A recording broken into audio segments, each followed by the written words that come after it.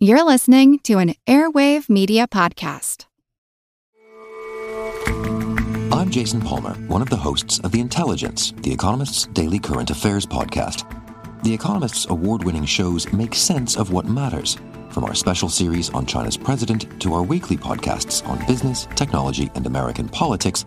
Our journalists provide fair, in-depth reporting on the events shaping the world. To get the annual plan for less than $2.50 per month, search for Economist Podcasts Plus to start listening today. Hello, Saver. Whether you're saving for that trip to the tropics or saving for an emergency, now is the time to take advantage of Wells Fargo's savings options.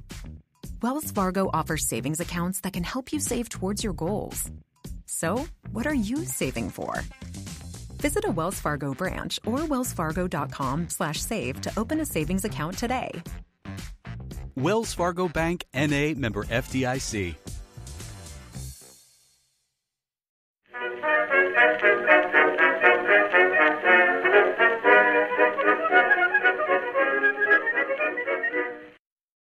Hello, everyone, and welcome to another History of the Second World War interview.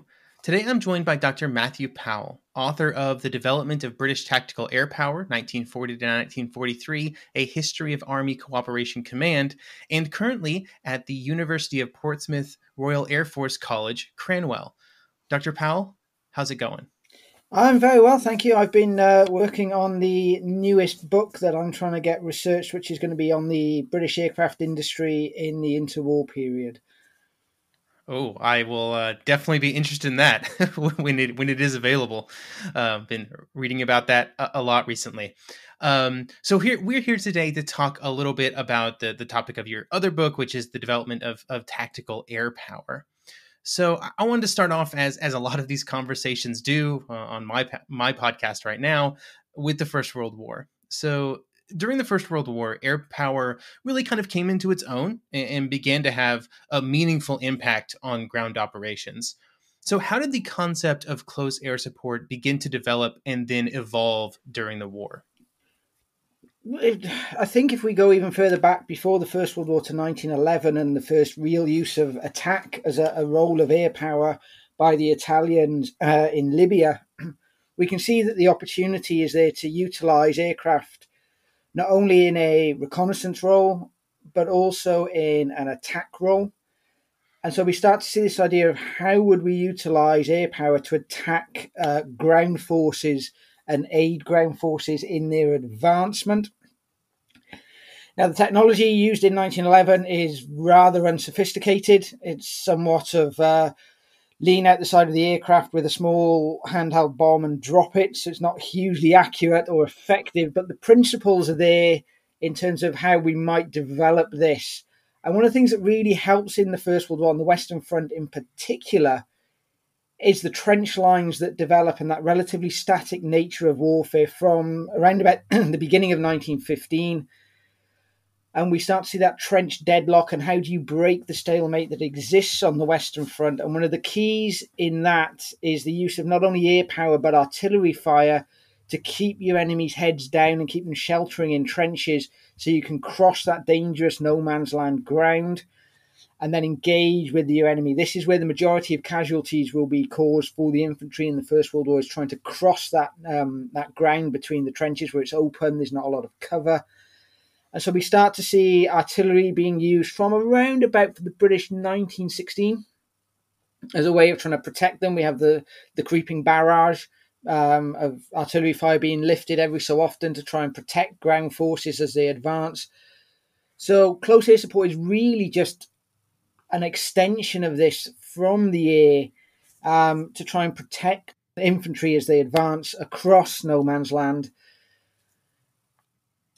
What we start to see as aircraft start to develop and become more sophisticated, become technologically and technically better as the war goes on, is the ability also to conduct ground strafing and to strafe forces in the trenches, and again, forcing them to keep their heads down. And one of the things that's quickly realised when it comes to close air support in particular is that its physical destruction isn't huge, but the psychological effect that it has is almost immeasurable. And that comes through if we advance quickly onto the Battle of France in 1940 and some of the reports from the French 55th Infantry Division around Sedan.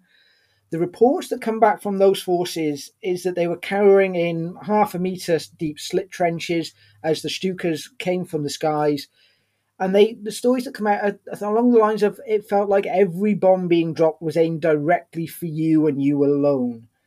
Now, the physical destruction, not many of the French infantry are actually killed or wounded through these attacks, but the psychological effect is enough for their morale to be broken exceptionally quickly and to sort of break. And that is part of the reason why the Germans were able to advance so quickly at Sedan in May 1940.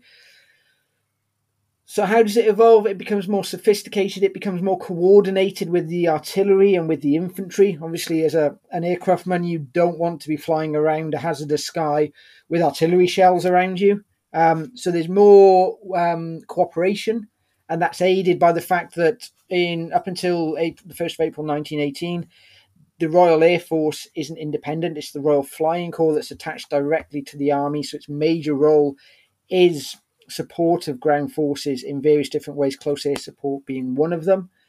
So that cooperation is allowed to develop.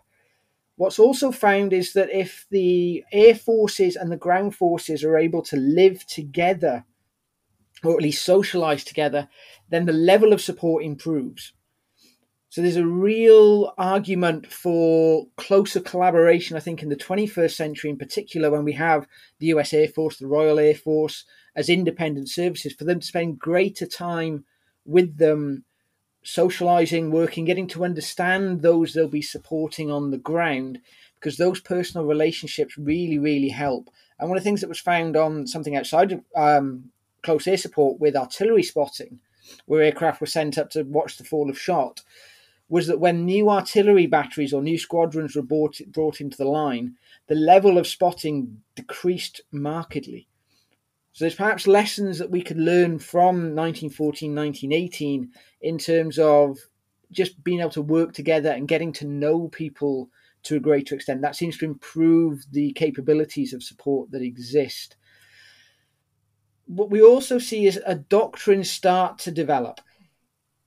Now, in 1914, there's no real doctrinal principles for air power. The British have thought about control of the air as a doctrinal principle in 1912, but there's no real way of contesting it up until around about 1915 to any real degree.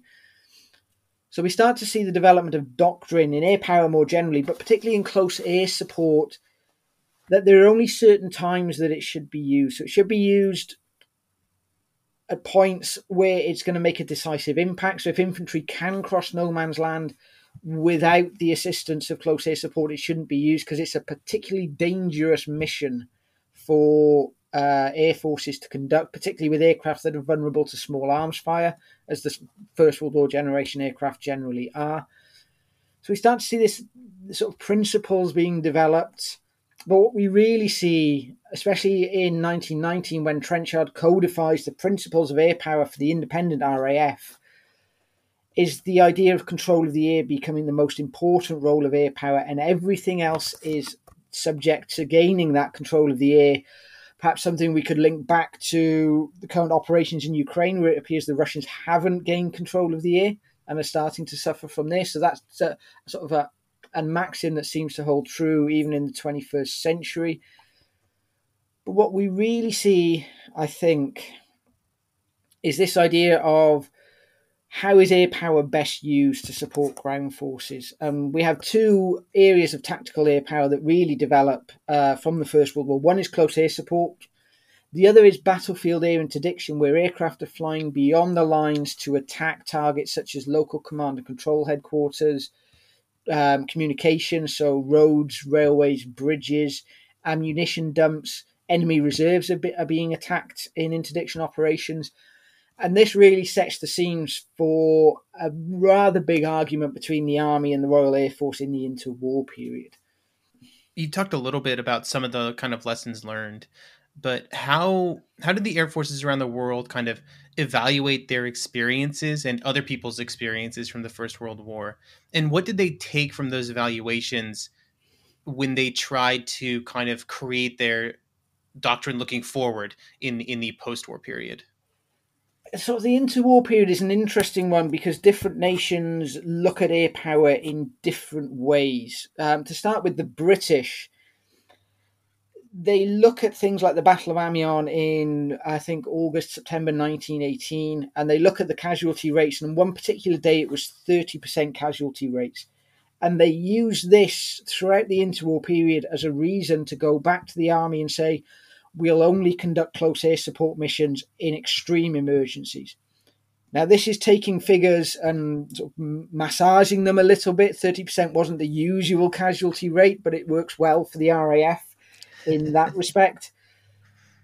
The RAF are more focused when it comes to support of ground forces on interdiction operations. They think this is going to have an operational level effect by attacking those targets beyond the front lines. The army, naturally enough, say, what about us when we face our problems, when we that we haven't planned for, that we haven't anticipated? But the RAF generally just tend to dismiss these and say, we will do this, but in emergency only. And the RAF, because of various factors, its independence, the inter-service rivalry, and the moves by the Army and the Royal Navy to try and have it disbanded as an independent force and go back to the 1914 Royal Naval Air Service, Royal Flying Corps structure, feel that they have to promote air power in a way that only they could conduct. And so they focus on three major areas: defense of home airspace, strategic air attack, and imperial policing. Now, the evidence for strategic air attack is probably more flimsy than the evidence they put forward not to do close air support when the army sort of starts badgering them to do that.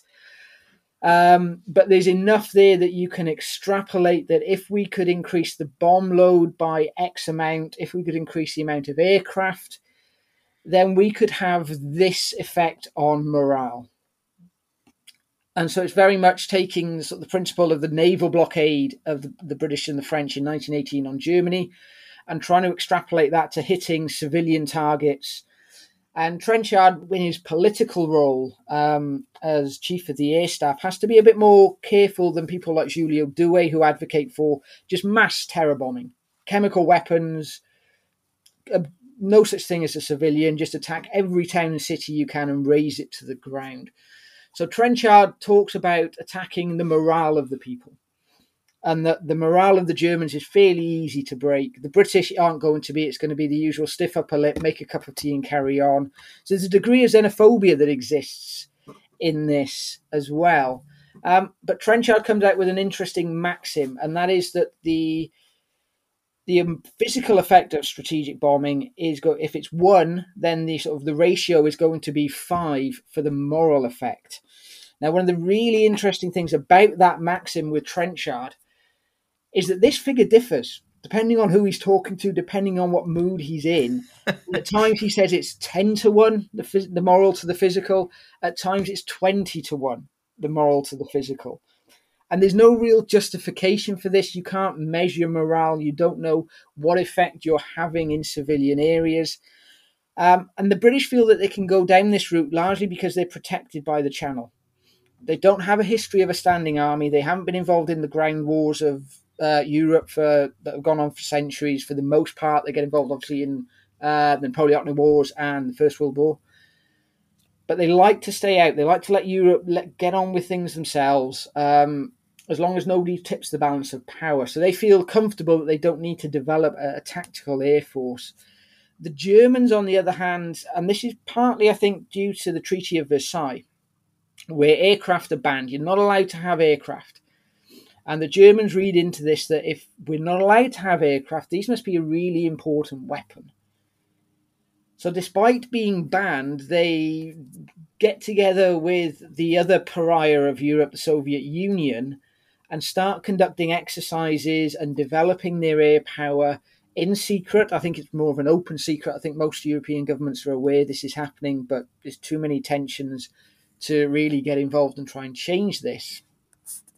So they start to develop their thinking on air power from the 1920s up until the sort of revelation of the Luftwaffe by Hitler in 1935. But because of their geopolitical position and their position in Europe surrounded by land borders, the odds are they're going to face land warfare much more quickly than the British will. And so they require a tactical air force. They require an air force that's going to support their ground forces. They try and develop a strategic bomber fleet. I think that dies under Weather in around about 1936 with his untimely death. And that sort of idea disappears, and they move more to twin-engine medium bombers rather than four-engine heavies. But what's the point of them having this shiny fleet of strategic bombers if the French do to them what they do to the French in 1940 and knock them out in 6 weeks? It's not going to have the time to have the effect at the strategic level. So they take a much different approach to the development of their air power. They're still interested in Douai's ideas, and he's read, I think, more widely than he is in Britain. I think Douai isn't translated in Britain until the mid to late 1930s, so they're developing their ideas on their own. The French are very, very different. The French go through a couple of land doctrinal changes and have an independent air force, then a non-independent air force, and then back to an independent air force in the space of 20 years. So the French start off, they absorb the lessons of the First World War, that they move away from the idea of attack being the sort of the major proponent of their doctrine, and therefore their air power follows a similar route. The other problem that the French have, particularly in the sort of mid to late 1930s, is that they start to assign squadrons of aircraft to individual divisional commanders, people below division level. And so they're spread out in penny packets, so you can't concentrate your air power. What are they trying to do? And of course, these army commanders have very little experience of what they're doing with air power, and so don't know how to use it effectively. The French also go down a very interesting path when it comes to their development of aircraft and the aircraft that they decide to build, where they want to have a multi-role aircraft that's capable of reconnaissance, tactical air support, strategic bombing, and control of the air. So in essence, it's really a jack of all trades, master of none. And this really gets shown up in 1940 in the Battle of France, where it can't do anything effectively. It can do everything, but it can't do anything to any real degree that's going to have an impact on the air battle that's being fought. It can almost do everything and nothing at the same time. Absolutely. It can do everything, but you can't get it to do the one thing you want it to do at the time you want to do it. They're generally very heavy. They suffer very heavy defensive armaments, which slows them down, makes them less maneuverable. They can't conduct low-level tactical attacks because they just can't fly stable at low levels. So they really do struggle. And to go back to the British, which is sort of the area that I concentrated on for the last book, the RAF really pushed this idea of independent air power, defence of home airspace. That's not to say that they don't develop tactical air power principles and they don't look at tactical air power, but it's not a priority for them. One of the things that really struck me looking through the documents at the National Archives in London was a series of army cooperation exercises that were held between 1927 and 1933, where they had brigade-level exercises, division-level exercises with air support providing what they wanted and sort of trying to work out the principles and how this might function. And in each of these reports, one of the first recommendations to come out is the co-location of headquarters, putting Army and RAF headquarters within a reasonable distance so that you could communicate in person. That's in every single report. So it suggests that this isn't happening and this lesson isn't being learned, despite it being learned from the First World War. In 1940, I think the headquarters of the British Expeditionary Force and British Air Forces in France are about 100 miles apart. So it's not that easy to communicate. It's not that easy to work with your opposite number. And then in the Western Desert in sort of 1941, Montgomery and Air Vice Marshal Sir Arthur Conyngham, the head of the Tactical Air Force in the Western Desert, do a completely revolutionary thing. They put their headquarters together. And lo and behold, tactical air power functions effectively. And to give a sort of an idea to your listeners, Not only how simplistic this principle is, but how little it is followed. An operation by the US Army, supported by the CIA and the US Air Force in Afghanistan in 2004, called Operation Anaconda, started off as a huge disaster because the headquarters of CENTCOM, of the US Air Force, of the US Army, of the CIA, weren't even on the same continent, let alone the same country. And so I think militaries, I think, fall into the trap of thinking that communications technology such as we're using today that allows us to speak across thousands of miles will remove the need to sit down across a table and talk to your opposite number. And I don't think that's the case, but you can see throughout the history of tactical air power that this idea of co-location of headquarters, it's learned, it's forgotten, it's relearned, it's forgotten almost continuously. You can see it through Korea, it's relearned, it's forgotten. It's then got to be relearned in Vietnam, it's forgotten. Relearned in the Falklands for the British, it's forgotten. So we see this continual idea. And as a historian, this frustrates me greatly because it's not that difficult a concept to implement. But I've not yet been able to find an adequate reason why this simple lesson keeps getting forgotten. Mm-hmm. That's a really interesting one where it's like every generation learns it again because they maybe think that a new communication technology, whether, in the interwar period, maybe it's more radios or better radios or something, is like, oh, this has solved the problem. Yeah, we don't need to do that anymore. It's easier to do it this other way. Yeah, I think that's partly down to it. Is the sort of, I think military forces in general get blinded or overwhelmed by technology and think this will solve all of our problems and we don't have to do any of this. And the army think, well, we don't have to speak to those horrible people in the Air Force anymore. We see them face to face. And that's very much what happens in Op Anaconda during the planning phases. It's only in the last 5 or 6 days, I think, that the US Air Force is told by the US Army, by the way, you're providing air support for us. And they essentially kick down the Air Force's door and say, you're doing this for us. And so those relationships are really, really difficult in sort of the joint environment. And every doctrine in every Western military will say, this is really important. We need to do it. We need to do it effectively and we need to get on. And it seems to crumble when you throw that human element into it.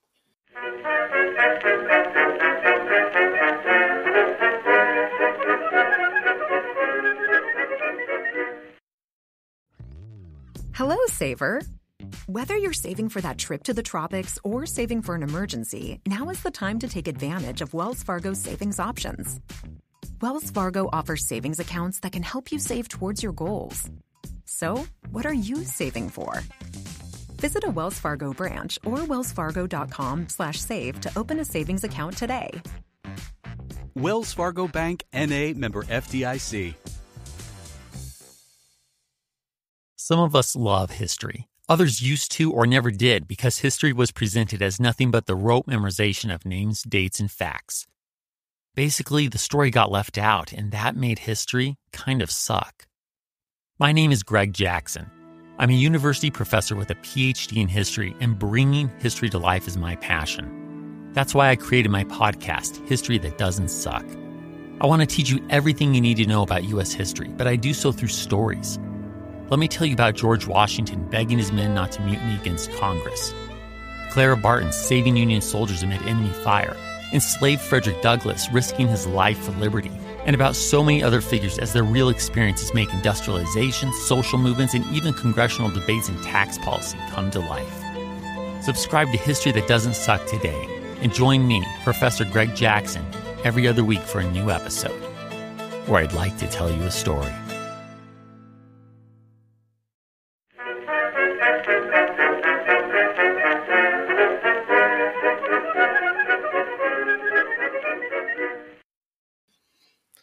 One of the things you mentioned earlier, and one of the things I've been kind of amazed by when reading about interwar air power topics, is around the advocates for strategic bombing were very optimistic in their estimations of what they were capable of doing. And so it's interesting to read, like, there's an army or there's some people who want to provide this close air support where the benefits are very tangible and maybe calculable in a reasonable way.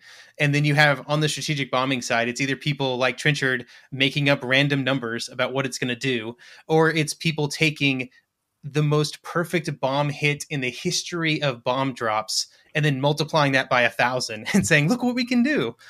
And Yeah, it's been really interesting seeing that as the justification for why they should pursue these strategic bombing initiatives.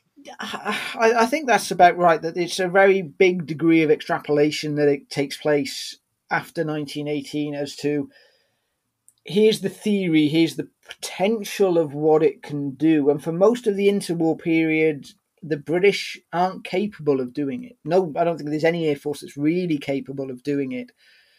But what comes along with it is the fear of the knockout blow from the air. And I think the British, they up in the build-up to the Second World War, they order 100,000 cardboard coffins and print millions and millions of death certificates in anticipation of an unprovoked or unanticipated attack from the air and the sheer devastation that it will cause.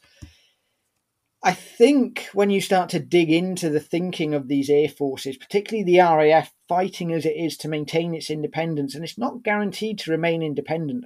Now, I think all services accept the independence of air power and air forces. But in the 1920s, with the cutbacks in military expenditure, the splitting of the defence budget 3 ways instead of 2, the existence of an independent RAF isn't guaranteed. It isn't something that's going to be that you can take for granted. And so strategic bombing is more used as a way of saying, if we could have these effects, and that's a very big could, I think, in that discussion, then this is why we need to maintain our independence, because the Army and the Navy simply aren't going to do it. That makes a lot of sense on why they would latch on to Trenchard's multiplier of the week on the effect that it will have. Yeah, and Trenchard's an interesting character in this when he's made commander of the independent force of the RAF, the wing of the RAF that's going to conduct the raids into Germany, the strategic raids. He comes out and says, this is pointless. We should be using all our resources to support the army because that's where the war is going to be won, on the ground, on the Western Front, defeating Germany. Now, when he becomes Chief of the Air Staff for the second time in late 1918, he's done a 180-degree flip on his views. And all of a sudden, strategic bombing is the real reason why we should have air power. And we should not neglect, but not prioritise support of ground forces quite as much in that respect. And so again, I think that's the political position that he's in, that if he wants to maintain an independent air force, he has to do certain things. He has to establish a culture for it. It's one of the things that the RAF is criticised for. Essentially, when they're created, they steal the ranks of the Navy and the Army. So you have a Commodore in the Navy in the UK, you have an Air Commodore in the RAF in the UK. So they lack culture, they lack history, they lack heritage. So he has to develop that, and he does that by creating places such as the Royal Air Force College at Cranwell, where I currently teach the officer cadets as they come through. And he does this to basically indoctrinate the cadets into strategic air power, so that they can go out and talk about strategic air power as and when they need to. And I've looked at the curriculum that was taught at Cranwell in the 20s and the 30s, and it is very heavily biased towards strategic air power is the best thing that has ever been invented, and you will believe this, and you will go out and you will tell everybody about it. That's great. So we've mentioned it a few times here. You know, one of the major differences between the RAF and the air forces of some other nations was that they were fully independent through this entire period, right after the First World War. And so how did that kind of affect their ability to sort of make their own way, or to plan their own actions and sort of choose their own adventure, I guess? It's interesting. There is a relationship that exists between the two, despite the difficulties at the senior command level when it comes to the inter-service rivalry. And the lower down the command chain you go, the more willing people are to work together and to get on. And I think that's sort of exemplary of most organisations. Those at the top are going to have the biggest friction. Those at the bottom just get on with things and just do it. What we start to see in the 1930s as the RAF develop their strategic bombing is that they feel they have to give something to the army. And so they start to develop army cooperation squadrons that are going to do tactical reconnaissance, artillery cooperation for them. But this is the RAF very much in the lead. There is no army air arm as we have today. The fleet air arm in the UK is developed around about the mid-1930s. So even the Navy don't have their own independent air arm for them to control. But really what we're seeing here is a big argument between Army and Royal Air Force over ownership of assets. If you own the aircraft, you can dictate what it is they do. And we see a difference in vision develop in terms of what air power does, how air power functions, and what it can do for ground forces. But we also see a big difference in just sheer terminology and how it's used. And I'll get onto that with an anecdote after looking at sort of the different visions that the Army and the RAF have for air power at the tactical level. And this is one of the things really that comes through, and the difficulties in joint operations are those different horizons that exist. So the Army can see the front line, perhaps the horizon, no more. That's what they're interested in. If we get in trouble, we want air power on call, give them coordinates, drop your bombs, get out. Assist us in that way, the close air support role. Very limited, and that would suit the Army greatly. That's their sort of vision, that's their horizon that they can see. Now, with the range and speed of aircraft, even in the 1930s, we're talking 300 miles an hour plus, and a range of, say, 250, 300 miles in distance. The RAF look beyond the horizon. What can we target in that interdiction role? How can we assist? It may not have the immediate effect of close air support, but if you can stop reserves, stop ammunition being brought forward, if you can destroy communications and cut off that nervous system of an armed force, you're likely to have a greater effect. And that's the real big battle that happens with the Army and the RAF in Britain, at least up till 1943. And I often tell my cadets when we look at joint operations that in the middle of the biggest war the UK, the West have ever fought, the Army and the RAF were more interested in fighting each other up until 1943. And I think It's not good. Not good, but I think it's indicative of what happens after the war and the prestige that you get and the influence that you have with politicians if you can show that you were a decisive factor in the outcome.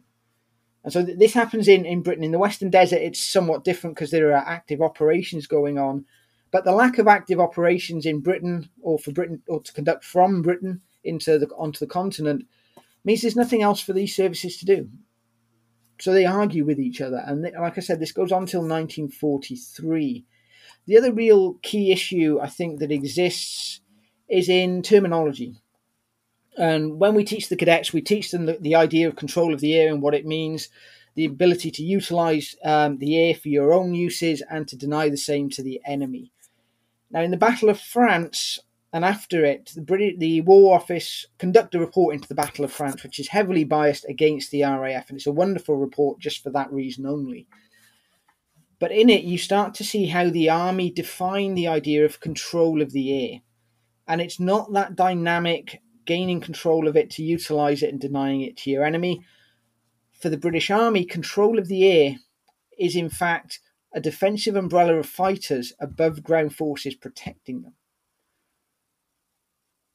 And that can lead, I think, to all sorts of problems. And it's something I warn my cadets about, to make sure you understand and you define the words that you're using. Because you could walk in 1940 in France to a meeting with the Army and say, first things first, we need to gain control of the air. And they would say, absolutely, agree with you 100%. And you would both walk out of there not understanding what the other had meant. And so that's really, really interesting. And the report that's issued is heavily critical of the RAF and puts them under a huge amount of pressure to create Army Cooperation Command by essentially saying the British Army was actually okay. It did okay. Really didn't. But they try and move the blame away from themselves and to say, well, it was all the RAF's fault. If we'd had better air support, we'd have been okay. And there's a line in the report that says if we'd met the Germans on our own terms, we would have been successful.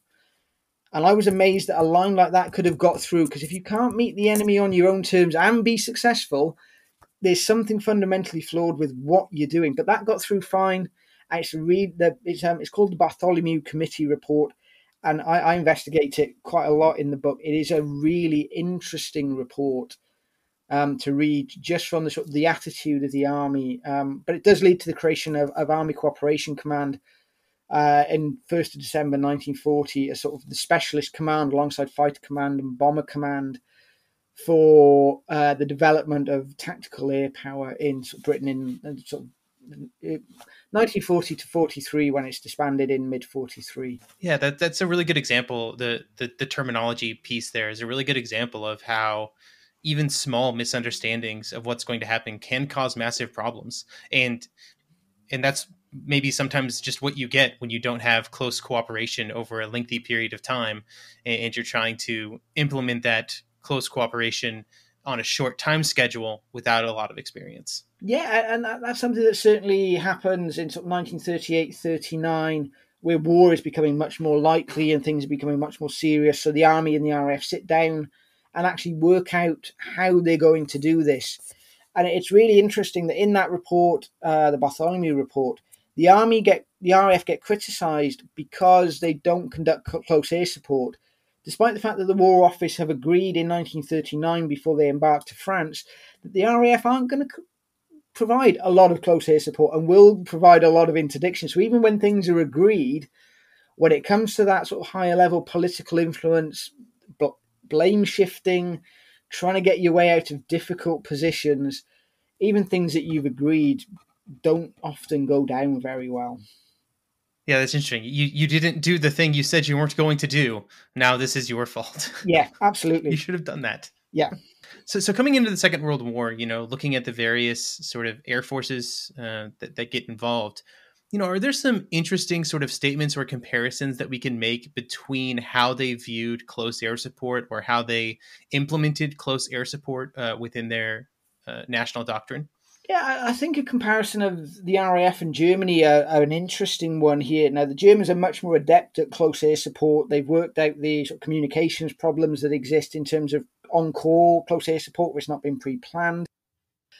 But there's a myth that emerges about the Luftwaffe from the Battle of France that it's a close air support force only. And that's really not the case. And the Luftwaffe are much more adept at gaining localized control of the air over the sort of Schwerpunkt, the German word for the decisive point of operations, through interdiction operations. So before the Germans advanced to the Meuse River from the 10th of May 1940, the Luftwaffe are actually conducting operations to knock out French and British airfields, aircraft on the ground, to gain that localized control of the air, to allow them to utilize the close air support they use at Sedan. Now, the other two crossings in 1940 at Namur and Dinant are done without any close air support whatsoever. Artillery support is all that's needed. So it's somewhat of a myth that emerges from there. So the Germans very much are adept at this, at the tactical and the operational levels. The British start to learn and start to develop from the summer of 1940, after the evacuation at Dunkirk, and actually start to develop a better communication system than the Luftwaffe have. The Luftwaffe only have a one-way communication system where the ground can talk to the air can't talk back to the ground. Now, due to a misunderstanding of German capabilities in the Bartholomew report, the pressure is on the RAF to create a communication system that's two-way in nature, where the ground can talk to the air and vice versa.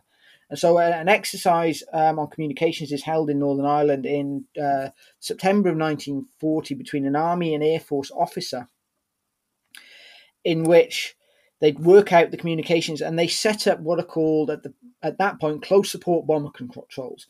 And this is a joint headquarters of Army and Air Force personnel that can handle the calls of 6 or 7 different formations on the ground, sift through them, decide which are the most important, and then report back to each of the formations with either, yes, your air support is approved and is on the way, or no, you have to go and find a way to do it. So that communications is really important. The RAF, I think, are still not keen on conducting close air support but I think politically they need to do it. Now, they try and avoid doing it as much as possible. They do it to a fair degree in the Western Desert. And once we move into 1944 and the post-D-Day operations that are conducted in France, they're very adept at doing it. They've gained the experience. They've got the knowledge. They have to adapt their doctrine and their sort of communications principles to suit each theatre.